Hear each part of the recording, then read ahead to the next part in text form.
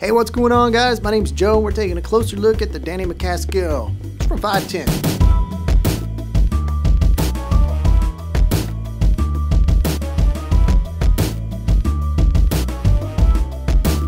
As the name implies, this is the Danny Macaskill signature shoe. It's got a clean and simple design, relatively lightweight too. Like the clean toe up front, you don't have any added seams up there to bust out.